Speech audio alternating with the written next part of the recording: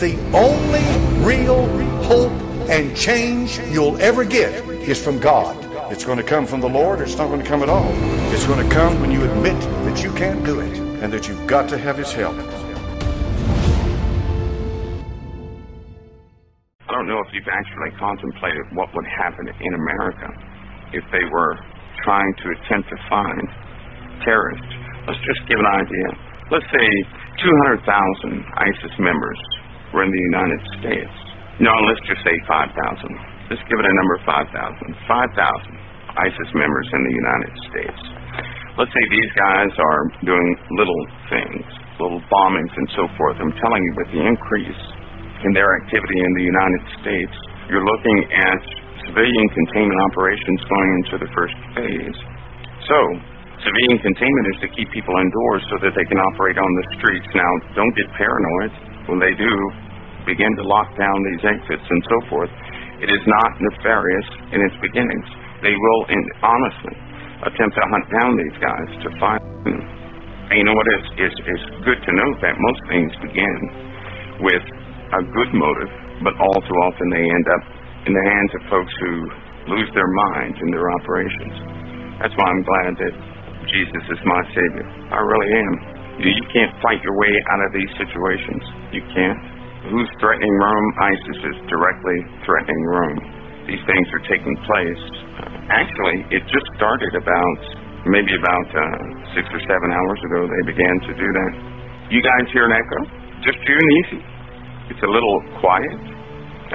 Nisi had 2 players running. Anyway, Rome has a lot of personnel, but here's the problem. It's one thing to have an army. It's another to fight an enemy who thinks in a much darker dimension than you do. There are some things that they are capable of that the Roman soldiers their defense ministry couldn't possibly conceive of, because it's too dark. These guys are shrouded in darkness. Their plans are beyond Hollywood. It's just beyond Hollywood. There's no limitations in their actions. It's hard to be prepared for that, for any army. It's very hard to be prepared for that. That's why I'm glad that, I know Jesus Christ is my personal Savior. If you are a good person at heart, you're not going to spend your days thinking about nefarious plans and totally plunge yourself in this darkness and understand how their thoughts are working. That's not going to happen. And so some of their evil things you won't quite see, but the Lord has your back. You're covered on all sides. Collectively, that covering broadens itself. You represent that city or town that you live in, your neighborhood. You make a difference in where you live. You actually do make a difference. Now, unfortunately, there are some places that are, they've likely booted out all the believers. They've drawn specific types of people to them. Those places, likely targets. Where the Lord is absent, and I'm telling you, this is happening more and more every day, they're kicking them out, and you're going to see nothing but weird stuff follow, where God is not. When mankind decides to turn its back on the Creator, how in the world can that place be protected? Has it not become a Sodom and Gomorrah in God's eyes? And so then the fate of Sodom and Gomorrah, these places, that's what's going to be their fate. Rome is a direct enemy of ISIS. Rome is declared a direct enemy of ISIS, even above the West. That's a pretty bold statement. And you know what, again, there are a lot of people who have had preconceived notions of how this beast architecture would form and so forth. But when it does not come out the way they thought it would come out, don't beat yourselves up. We all have theories and everything else, okay? What we have to do is just move on. Take the information that we get and move on. Don't worry about making a wrong call in the future, because we're just people. We'll have our ideas, and if they're proven wrong, don't beat yourself up about it. There are people doing that already. They're saying, well, I just never could have imagined. Well, it's okay. Take what you've learned and go forward, because many things will change. I'm convinced in my own soul that the beast system is not a conventional system. It's not your standard brick and mortar system.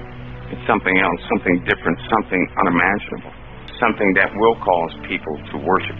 For a long time, civilization they're being set up, psychologically prepared for an event, an unfolding event that will capture the hearts and minds of so many people. It is not conventional.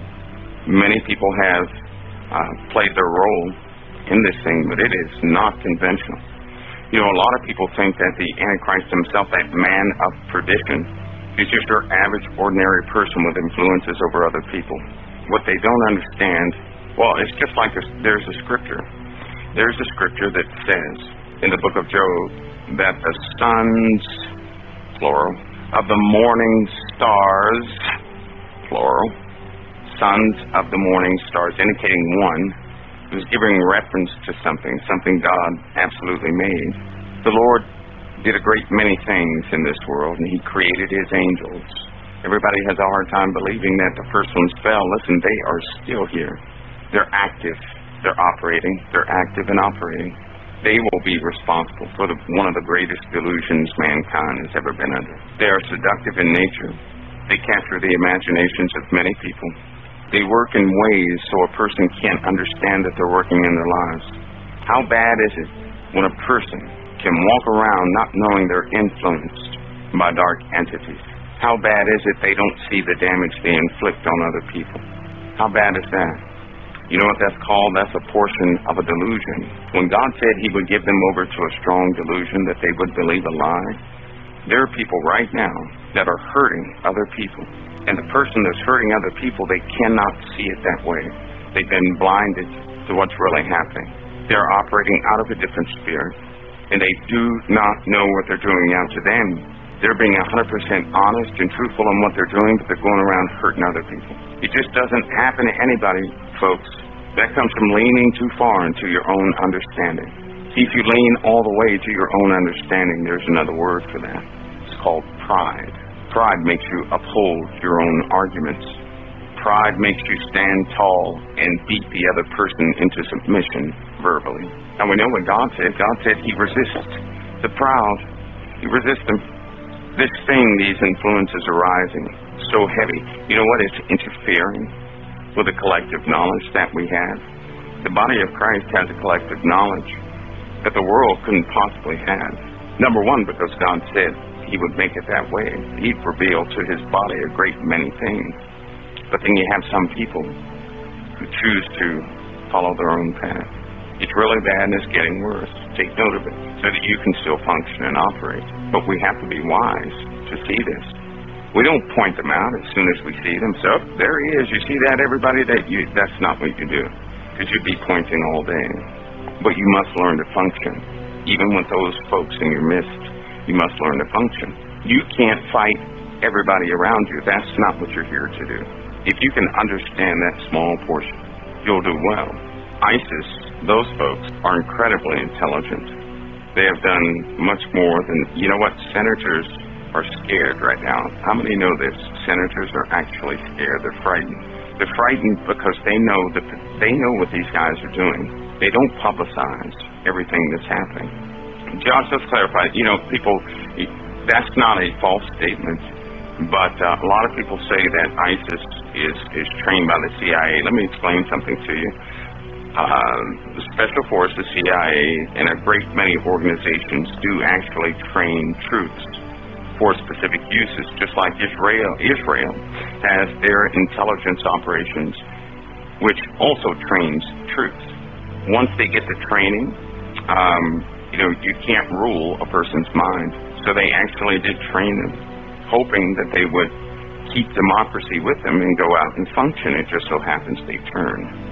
They began to follow another spirit, and so now they have the training from our Special Operations Forces. And so yes, a great many of them were trained by the CIA, not all of them.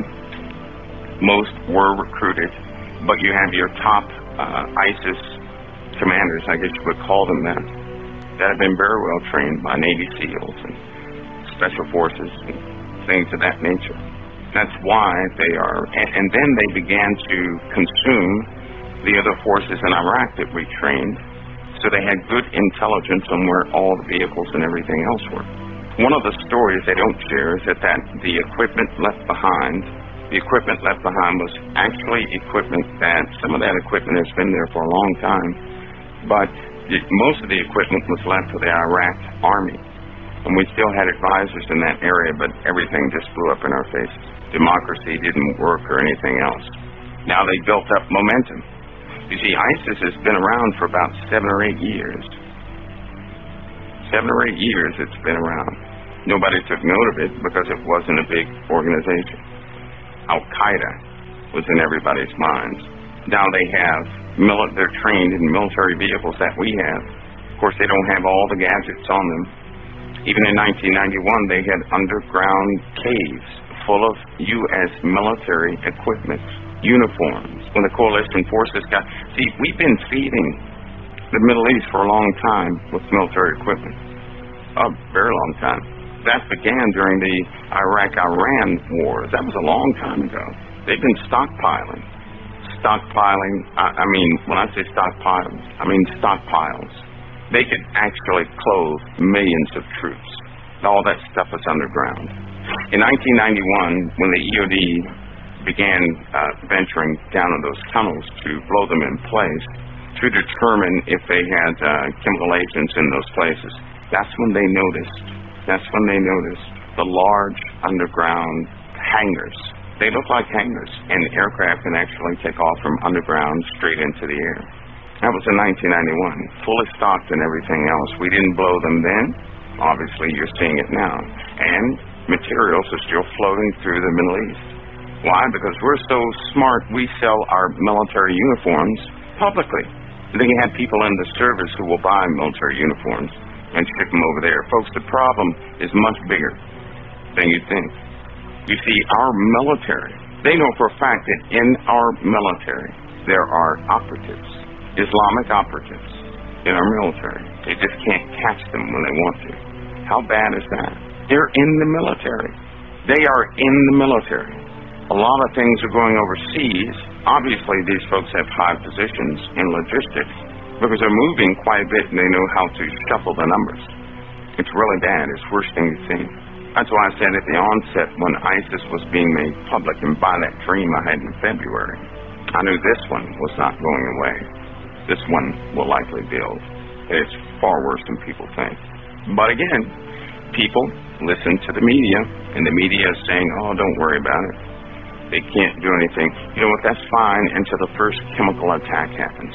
Do you think they'll tell you about a chemical attack that happens overseas? No, they will not. But if it happens in the United States, it's an unavoidable subject. Now everyone's in a panic. Now everybody has to answer for something. Everybody in the White House will have to answer for something. Listen to me, folks. They're positioning right now to answer those questions.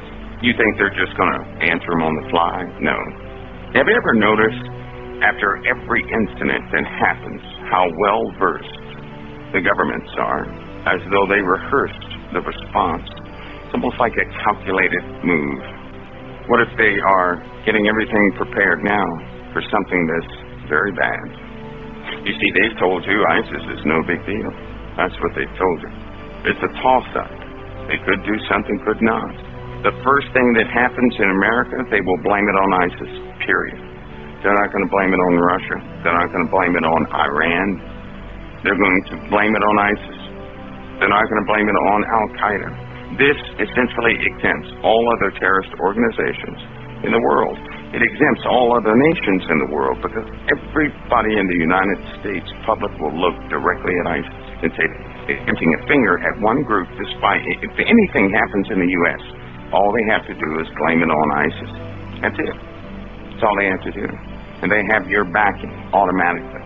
Things are happening, taking place. In America, America's not very secure. It isn't. You know, I'm a fairly compassionate individual, right? Very compassionate. But it's obvious, not to get political, it's obvious they want people to come into the United States. Regardless of who they are, they want people to come into the United States. But the problem is not the people coming into the United States. The problem is, why do they continue to permit this to happen? What is the end game to that? What is the end game? All the while, they're doing something. They're very busy folks. They're not doing anything that you could see, but there are a lot of preparations taking place that you can't see because they're very busy, extremely busy. Stories have come and gone. went away. All the scandals, where are they at? They went away. Have you ever noticed that the scandals that happened in the White House are now gone, effectively gone? No one's talking about them. What happened to them? What happened to the IRS deal? What happened with all the scandals? They just vanished. You know, there's a rule of thumb. It's what they don't say you should look into. It's what they're not talking about anymore. You may want to contemplate. Something else, a greater priority, is on everybody's mind. Obviously, everybody agrees to it also. Though they cannot say exactly what they want to say, there's an urgency in the voices of senators. It's not politics as usual anymore. There is a type urgency. And now, the public is not paying attention. And you know when something really happens? When nobody expects it to. Things will always take people by surprise because they do not expect them to happen. When they let stories go, stop talking about them, that's where your danger will likely come from. The ones talking about space, I can be 100% sure danger's coming from space. The clock is ticking. Nothing they can do about it. And again, this is where you have to stand up in your faith. Because there's nothing they can do about anything in space, any large objects coming here, let alone an entire debris field coming here. And it's coming. It didn't just stop, turn around and go back. We didn't alter our course in the galaxy enough to avoid it. We were going to pass right through a big cluster of stuff. Biblically, that's going to happen also. Biblically. You know what? It's during those times in the Bible. And the Lord said it was true. Blood, fire, and pillars of smoke. Well, we know what those pillars of smoke are, don't we? It almost sounds like volcanic eruptions. Fire from the heavens. The blood, that's substance. Or it could be war. But we know that blood and fire and ice will be hurled toward the earth. And it happened in Egypt. Everybody forgets it already happened before in Egypt. God did that same thing in Egypt. Things are happening, things are coming. Now, this is why we have to be sober. This is why we can't have fear. This is why we need to stand up, because all your problems of today are nothing compared. You know what? Have you ever noticed that you can feel really bad, right? You can feel really bad in a day. You can feel just terrible, right? You feel terrible. You don't feel like doing anything. All of a sudden, a child or a child you know or somebody you know has an emergency. I mean, a real emergency. And your heart gets, your heart starts jumping. All of a sudden, you forgot that you feel bad. You're on your feet, and you're attempting to find out what's wrong with this child. Is the child going to live? Is the child what? What's going on? Because you have no information. Now, all of a sudden, you just forgot about you feeling terrible. Right?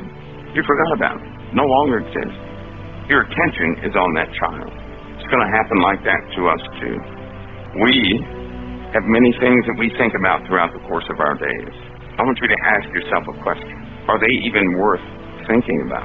Do they have anything to do with the gospel of Jesus Christ and your walk in Him? Do they have anything to do with that? Are you worrying or thinking or contemplating about things that you just simply can't change? Rule number one, if you can't immediately do something about it, it's not your burden to carry. It's not yours to carry. If you happen to see MRAPs going down the street, what can you do about it? But inform those people you need to inform. That's when you need to be sober. Do you realize how many people are going to jump to 1,000 conclusions per second when they see the streets being monitored? Some people will say we're under martial law. Some people will say, see, I was right. Here it is. Some people will make up wild theories. Some people will be so paranoid. They will lock themselves in their homes. And if somebody so much as just rings a doorbell, they're going to shoot the doorbell themselves. Some people will be paranoid. That's not good. It's good to be sober. It's good to be sober because you need to think on your feet. People will rely on you. They will. A long time on the Hagmans, everybody had asked me a question. I was telling them about the U.S. being split into 5 portions in the U.S. I told them about an unexpected war. Everybody said when, and I told Doug, this happens and it will coincide with the heavens. There will be an event in the heavens. Everything will coincide once. That's when it happens. There's no timetable. But you see, you have to understand the mind of your enemy. They want to maximize, according to their religion and their belief, and what they have set in their hearts to do. They want to maximize on it, and it's heralded by an event in space. That's part of their belief. It's heralded by something in space. That's when they really strike. I tried to attempt to convey that. But you see, back then, this was, 3 years ago? Back then it was hard because nobody knew about ISIS. Nobody knew about those type things. Now that you have ISIS rising, now that people are beginning to see just how dangerous they can be, how immoral they can be, how violent they can be, now they're beginning to take notice. And according to the Bible, we know that a system will rise that will consume the world. In the Bible, Antichrist, the spirit of Antichrist, when it was said that there are many Antichrists that are out there already, and then they became worse, they are directly against Jesus Christ. It's a movement directly against Jesus Christ. It's not just one entity, several. Listen, science, number one, is against Jesus Christ, is against creation, is against prophecy. Science is. ISIS in particular is against indirectly denying that Jesus is the Son of God. They deny this. The Islamic religion denies that Jesus is the Son of God. Anybody who denies that Jesus is the Son of God, listen to me, and came in the flesh, is an antichrist. They have to deny Jesus is the Son of God, the only begotten Son who came in the flesh, who died on the cross. They deny it. That qualifies them to be antichrists. Now, to be against creation and to be against prophecy and to be against all that is only the spirit of Antichrist. But the Antichrist will deny Jesus is the Son of God. Science does not deny Jesus is the Son of God. They just don't listen to it. You understand what I'm saying? This will come from an entity, a movement who denies Jesus is the Son of God. And from estimates and what's happening in the chatter, ISIS is spreading faster than anyone could have imagined. It's spreading. Get ready. See, there's a part of prophecy that's sweet. Yes, I'm getting the understanding. But there's another part that's bitter when it actually takes root. See, it's bitter when things begin to happen. It's sweet to feel confident that you're prepared for something. It is bitter to have to walk through it. It is bitter to have to walk through it. That's why you have to prepare yourselves now. Not be drunk in your own words, drinking of somebody else's wine. Be sober in your mind. Accept the words of our Lord and Savior, who said these times were coming as prophecy. Tell us the declarations of God Himself concerning these end times. We know that an Antichrist is coming. And then when all these folks get everything set up, guess what? When the real Antichrist stands up, he will begin to worship a God his fathers knew not. The Muslims don't know who he's going to worship. The Christians don't know who he's going to worship. He's going to change the whole thing. And that's the unconventional part that people deny, because they're trying to make the end times comfortable for themselves. Listen, it's not comfortable. Even God Himself said only a fool desires the day of the Lord. He was talking to His own people when He said, what good is in it for you? There's nothing good in the day of the Lord for anybody. Now, of course, the day of the Lord is His wrath. He said that too in the book of Ezekiel. And His judgments will be poured out on the earth, and His wrath. And nothing will subdue His wrath at that time. But that's made for those who just absolutely deny Him. But even before His wrath pours out, everything's going to change on the face of the earth. Everything is. You see, we have to get through a time before His wrath ever gets here. Many people get that confused and they'll say, well, this is His wrath. Well, okay, so the people who were just harmed in World War I and the Crusades before that, that was His wrath? Or is that just mankind? The Lord told us there will be wars. There will be rumors of wars.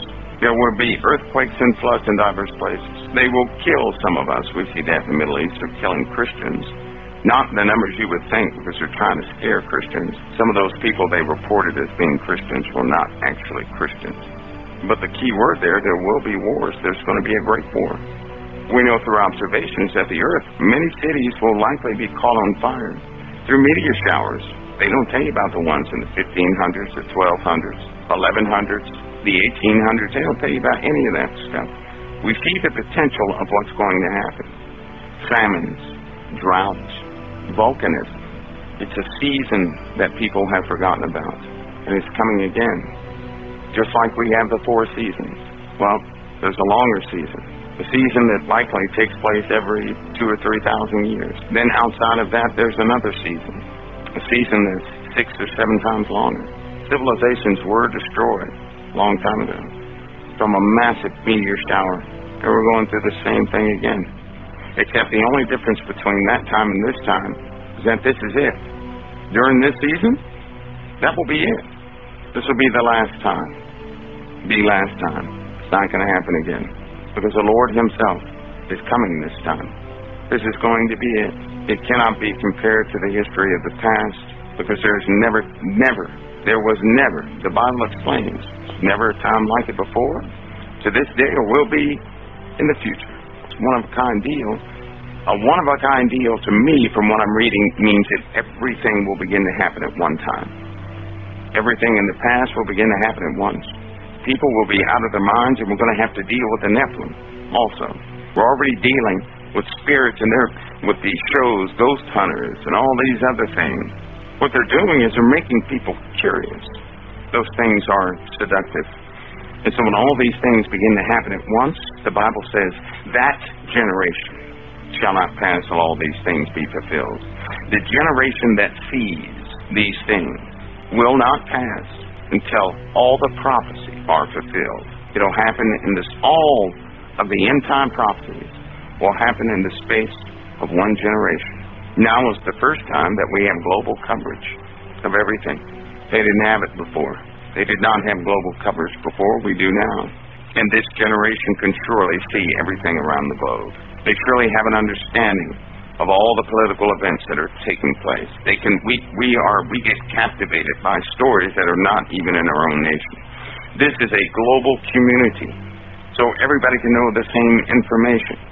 Now we have eyes to see it, ears to hear it, and through the aid of technology, this generation can witness everything at one time. We can even witness in real time things in space. Knowledge is traveling to and fro. Knowledge has increased. Men are flying in steel birds. You put all these prophecies together and it points to us. We're seeing it happen. But there's a characteristic of the people who will live in that time. The Lord Himself said, if He had not cut that time short, no flesh would have been saved. We know it's going to be crucial. But you're a very special individual to even be alive in this generation. Whether you're if you could be in your 60s, you're still very special, much needed. It's not an accident that you're in this generation. Even if you're a young person, you could be 14 listening to this, you're a special person. You're special people. Don't let Satan rob you of your contribution to your brothers and sisters in Christ. Don't let that spirit of offense enter your homes. Get rid of that spirit of offense. Get rid of that attacking spirit. I hear so many people talking about demonology and things of that nature, and these same people are the ones that are attacking everybody else. That makes no sense. And this is happening a lot. Get rid of those spirits so you can actually be a helping hand to your brothers and sisters. Not only will we deal with ISIS, we're going to have to deal with discoveries that are going to shake the foundations of a person's faith if they are not rooted in Jesus Christ in truth. There are discoveries that can just shake a man's soul. There are findings that can make a person question everything. You got to be ready for this stuff. And it's not something to take lightly. You're waiting for the right opportunity to present it, and I'm telling you, it is life-altering. But it's good that we can have these chats so that people are prepared for things that they probably would not take seriously or wouldn't think about until it's too late. It's kind of like a storm, right? You're in a storm, and 5 houses down, you see a tree fall in their house, right? But for some reason, even by seeing or knowing that trees fall into people's houses, you automatically say to yourself, well, it's not going to happen here. So you never prep for it. You never take precautions. Then the day it falls into your house, it is devastating. We see things all the time. But you know what the truth is? We attempt to prepare, but we're never ready until something actually happens. You know, it's the saying we use in the military. You can prepare for war. You can be prepared for war. Being ready for war is a totally different scenario. Total different scenario. Now, there's one sure way to be ready, is to absolutely trust in the Father. Because if you don't trust in the Father, I'm telling you, when these things begin to take place, they can be shaking. They can be shaking. They can make you cry. They will make you hope that the yesterdays would come back. And I say more and more people need to be out there getting folks ready for this very violent time coming upon the earth. It is a violent time coming upon the earth. Seductive in nature, very violent. Don't become a part of that violence. Make your mind up now. Don't become part of the violence. There's still laws in operation, such as whatever measure you deal to an individual, I'm paraphrasing, is the measure you're going to be dealt with. Whatever you do to someone, that's going to be done to you. Because we do reap what we sow in the measure we sow it in. You can secure your tomorrows by being merciful today. Imagine ISIS going around, or members with that same mentality. It does not have to be ISIS. They look at you and just totally don't want anything to do with your house or anything else. You know why? God's laws are in effect. Tornado can hit the house to your right and to your left, never touch yours. Because the laws of God are always in effect. When he said, heaven and earth will pass away, but my words will never pass away, his laws are always in effect. Start sowing into your tomorrow, because you know this time is coming. If you show mercy at a time of your need, mercy will be shown to you. It's not hard. You just have to get rid of your ways and adopt the ways of our Lord and Savior into your soul. Put on the whole new man, not just the pants of the new man. Put on the whole outfit, the new man. Because there are things that are very challenging, physical things you can see. Things that are going to make the world marvel. When I say marvel, I mean astounded with your jaw hitting the floor, disconnected from your face and just point. It'll far surpass anything that I've been talking about. Anything that you've ever heard anybody else talk about. Because seeing something take place is a phenomenon that changes the course of history in the hearts of people, just like that. Once you see the impossible happen, you begin to change. You begin to question certain things. You have no choice but to move. Whatever direction you move, you have to move. Be prepped for them. All I can do is tell you that I have a deep concern about people after they see these things for themselves. I can almost guarantee you, if this thing is working, a lot of people are going to go to people who have been talking about the strangest things you've ever heard in your life. Because now they're going to want an explanation. When you see the unbelievable, the first thing you do is you go hunt down all the information you can get to understand what you're looking at. You'll probably fill up this chat room and many more like it, trying to determine, this existed. But that too is coming. That too is coming. Hopefully, people are prepped.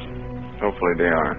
You know what the Lord said? My people are destroyed for a lack of knowledge. That's what he said. They're destroyed for a lack of knowledge. He also told us to be as wise as serpents, as harmless as a dove.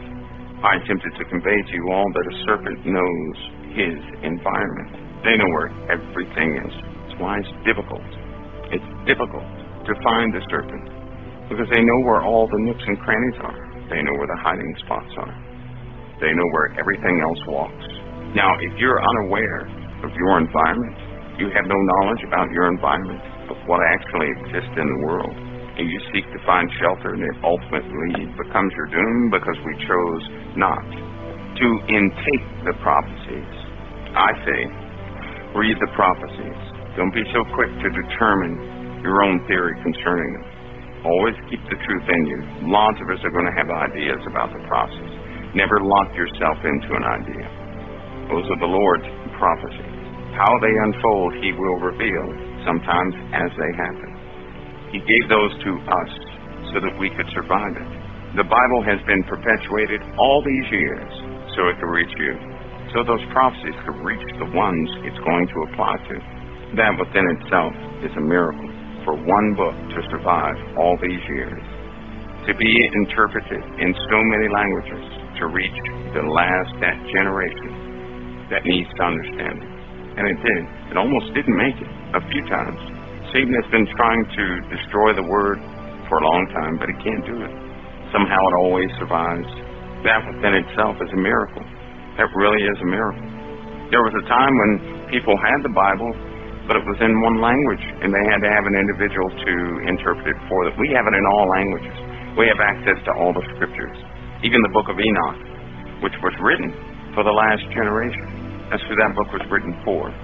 At the end of the book of Enoch, it stated this, that when that book is found by those who live in this generation, people will be selling books and telling lies in those books, interpreting God's message to a great many, leading them astray. They'll be selling books. Now, first of all, in the time of Enoch, that's just mind-blowing within itself, but it said that it would be a blessing to those who read that book, because it will give understanding to things that have long been lost. And it's funny how that book disappeared for a while. All of a sudden it was found again. That wasn't by accident.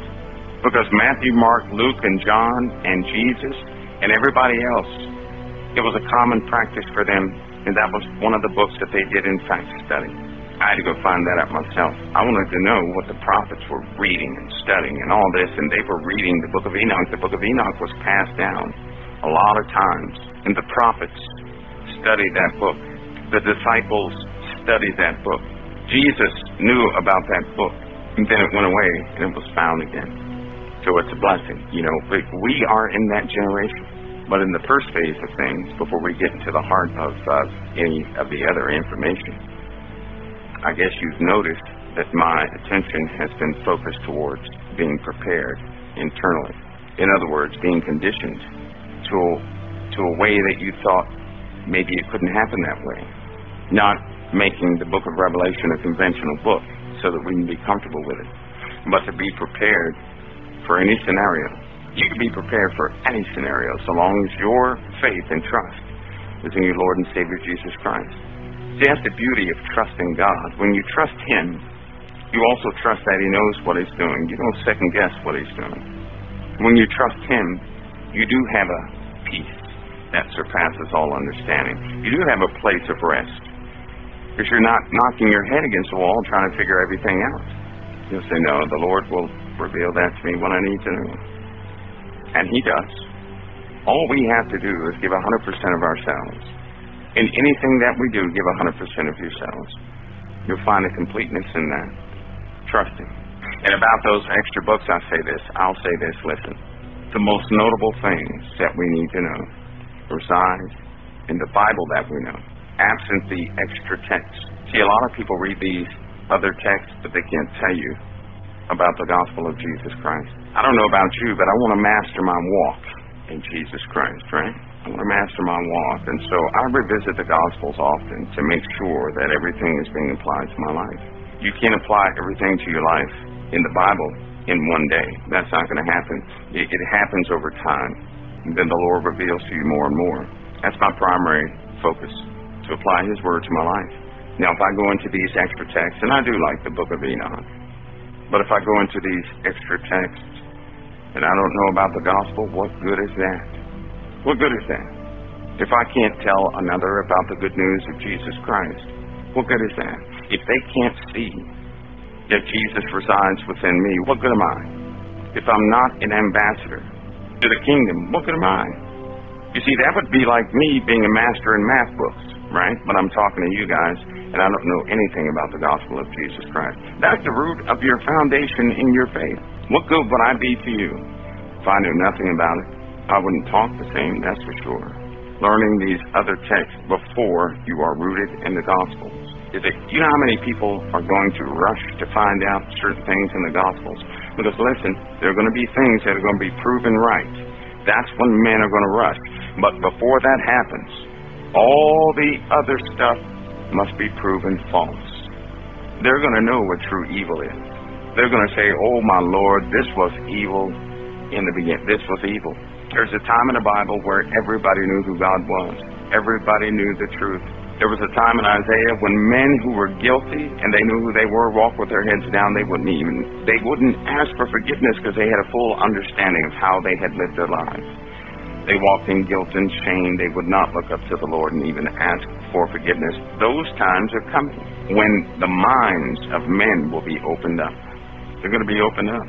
And when they're opened up, who among us will have our heads down in shame? There's going to be half of humanity that will hold their heads down in shame. The other half is going to look up with a smile. And that's the Lord. He's the one I waited for. So guess what? I'm ready to endure whatever it is that I need to endure, because I have an actual belief and there is an eternity. My hopes are tied to that eternity, because I actually believe in the Lord and Savior Jesus Christ. And so everything I will do, I desire to do things that serve that purpose. Anything else outside of that purpose, I'm finding it is useless. It's going to burn up with the earth. It's a short-term deal. You know, as you get older, you realize that you have to take caution in what you invest your time in. I don't want to invest my time in something that's going to burn up, but won't last. I don't want to build a paradise on earth so a tsunami can knock it over. What good is that? That's working in vain. If you know something is going to be destroyed, why work in vain to build it in the first place? No, I'm not working like that anymore. That trick of the world and Satan used to work. It doesn't work so good right now. And it won't work. My hopes can't be dashed by anything in this world, because my hopes reside outside of this world. Nothing in this world can alter my hopes. Maybe that's why I'm attacked so much by Satan. He attempts. He'll never stop attacking me. I expect him to attack.